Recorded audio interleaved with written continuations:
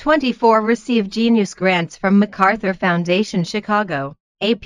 A director who has taken opera from the concert hall to the streets of Los Angeles and an organizer who helped put a human face on the plight of young undocumented immigrants are among this year's MacArthur Fellows and recipients of the so-called Genius Grants.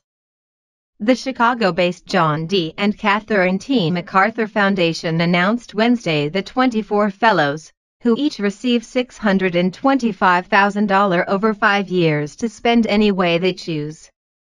The recipients work in a variety of fields, from computer science to theater, immunology, and photography. The foundation has awarded the fellowships annually since 1981 to people who show exceptional creativity in their work and the prospect for still more in the future.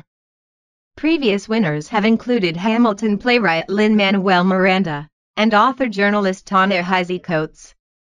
There is no application process. Instead, an anonymous pool of nominators brings potential fellows to the foundation's attention. Those selected learn they've been chosen shortly before the awards are announced. For opera director and producer Yuval Sharon, the news that he had been selected was an enormous shock and honor. When the foundation called, he assumed they were seeking a referral for someone else who'd been nominated. "I'm totally amazed," said Sharon, 37, the founder and artistic director of the industry, a Los Angeles-based production company that produces operas in non-traditional spaces and formats. A 2015 production transported audience members and performers to various locations in Los Angeles via limousines, with singers and musicians performing along the way into each stop. His next work, an adaptation of the radio program War of the Worlds, will utilize decommissioned World War II sirens to broadcast the performance occurring inside the theater onto the streets.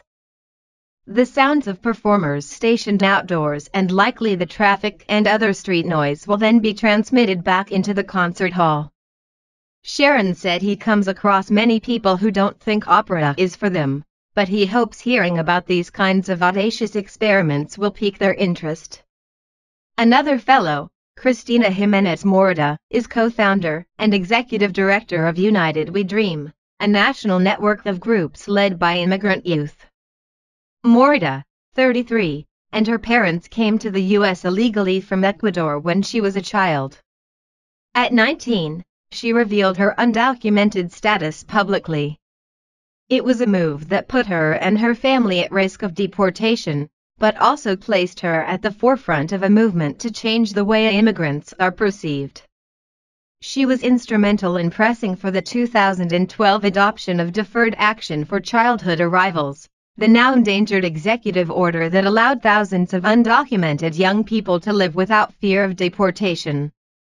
Morita said the fellowship is recognition of the resilience shown by her parents and other immigrants who had the courage to stand up and say, "We are here. This is our home and we are fighting." The first people she told were her parents, who were fearful when she started organizing but now join her in marches and to pass petitions. "They're very proud," she said.